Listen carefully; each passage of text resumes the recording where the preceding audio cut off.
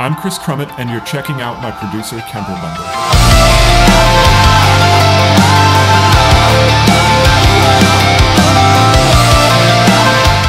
What I look for in a guitar tone when I'm in the studio is generally pretty dependent on what the artist wants, but I always have something in the back of my head that kind of defines what I want to hear in my interpretation of their sound. So, you know, if we're going for something clean, I want something really big and lush and cool, but it can be dry or it can have verb, but like I want things to sound really 3D and kind of like based on my influences. And then if we're going for something high gain, I really like to have something full range that just kind of like shakes the room, and that's my sort of thing. And then if we're going for something that's mid-gain, I just like to break out the old amps and crank up the master volume and just get those power tubes cooking and make sure it sounds awesome.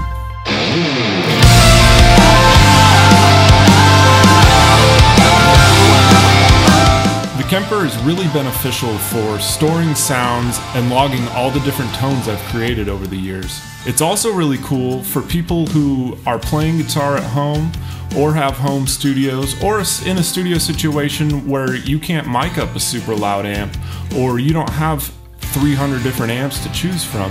You just go to the Kemper and you choose your favorite tone and you roll with it. It's the only thing that feels natural and feels real to play, and I really enjoyed that about it.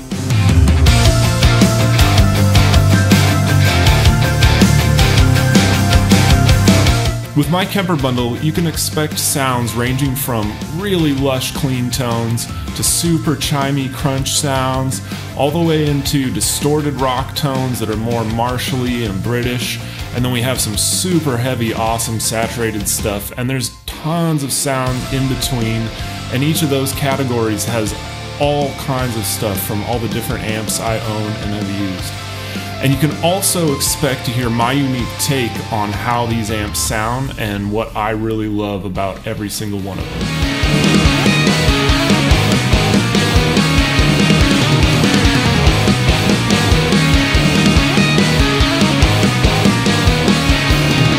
Over the years, I've built up quite a collection of gear, and we've incorporated a lot of it into this Kemper Bundle. We have amps and cabs ranging from the early 1960s to the 2010s, all kinds of cool speakers.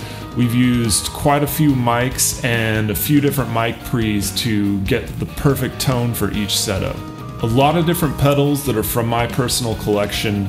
I've been really picky about selecting things that are what I like to use on records. Different overdrives and distortions, a couple different tube screamers. Every amp has tubes that I've personally selected that sound perfect for that amp. I've rolled all different kinds of preamp tubes and power tubes in every one of my amps to make sure the tone is exactly the way I want to hear it. I also have a robotic mic stand that lets me control where the mic is on the cab while listening in the control room. And it's perfect for dialing things in and making sure the mic is in the exact perfect place. Even every little millimeter of movement makes a difference to the tone. So when I can control it in here when I'm listening, it gives me exactly what I want.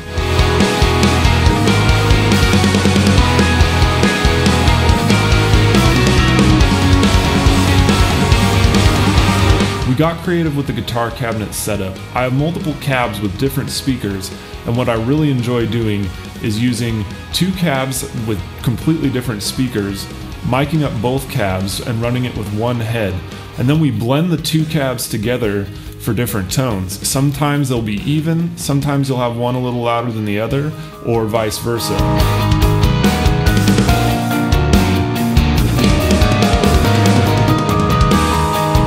Head to stltones.com to check out my Producer Kemper Bundle.